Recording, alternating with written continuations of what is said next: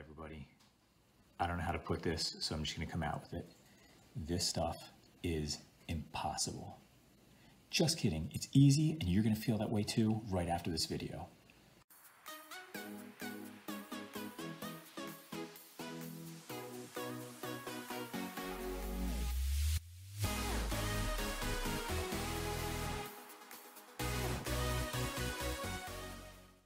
All right, everybody, so we're going to go through this step by step.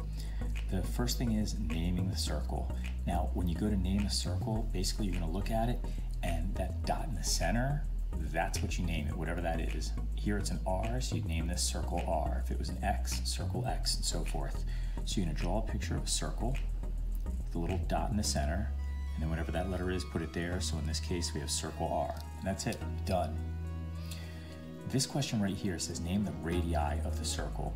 So radii, that's plural for radius, so that means they want all of them. So when we look at this circle, you have to remember what a radius is.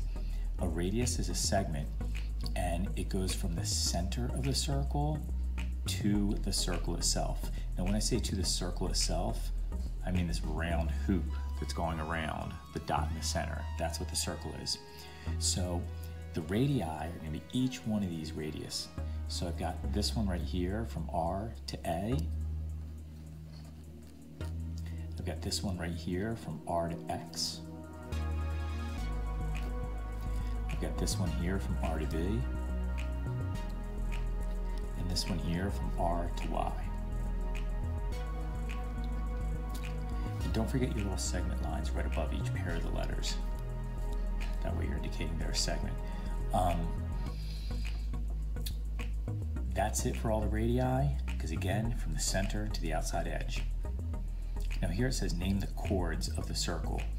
Now a chord is a segment, and it's a segment that goes from the circle to the circle. Diameter is also a chord, but it's a special chord. It's a chord that goes through the center of the circle. If it goes through the center, from circle to circle, then it's diameter. If it doesn't go through the center from circle to circle, then it's just a chord, okay? So when it says name the chords of the circle, there's only two chords in this circle, and that would be from Y to B and from A to X.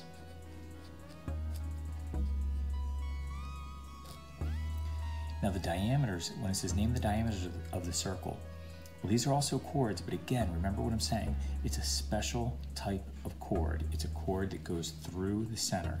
So it's going to go from one spot on the circle to the other, but it has to it has to pass through the center. So I've got AB, and I've got XY. And you can put those letters the other way if you want to, YX and BA, it doesn't matter. Now, down here, it says if AB is 18 millimeters, find AR. Let's look at AB. AB, it's a chord because it's going from circle to circle through the center. So AB, it says it's 18 millimeters. Well, if this whole entire distance is 18 millimeters, they want to know what AR is. Well, remember, a diameter is made from two collinear radii. So in other words, we've got this diameter, and we know this is 18 millimeters. Remember, a diameter is made up of two collinear radii. So that means that the radius here and the radius here, they're congruent. And if I take this 18 and divide by 2, I end up with 9. And by the way, the formula I taught you was that radius equals your diameter divided by 2.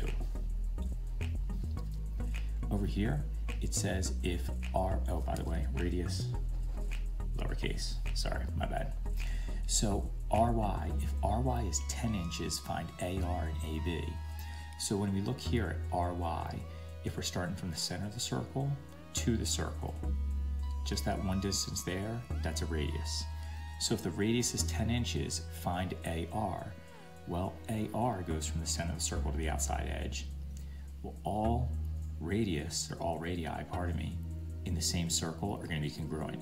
So in other words, if this is 10 inches, so is that RB, so would RX, and so would RA. So we can say AR, that's going to be 10 inches. Now the next question says, what is AB? So AB goes from the circle to the circle, passes through the center. So what's that called again? It's not a chord, it's a special kind of chord. It's called a diameter. So if we know, just like back here, remember here we knew that one of these radii was 9, so the diameter was 18 because 9 plus 9 is 18. It's kind of working this question backwards. Same thing here. If we know that Ry is 10, well then that means Rx also has to be 10. So that would make Yx 20. Well, if Yx is 20 and that's a diameter, AB is also a diameter, also has to be 20 because that's 10 and that's 10. Does that make sense? All right, next thing, is AB congruent to XY? Absolutely, and we just kind of talked about it when we explained this problem. AB is a diameter, XY is a diameter. If you have the same exact circle, any diameters that you draw in that circle, they're all going to be congruent. It doesn't matter if I draw a diameter like this, or across here, or across here. Probably help if my lines were straight, but all diameters in the same circle are going to be congruent.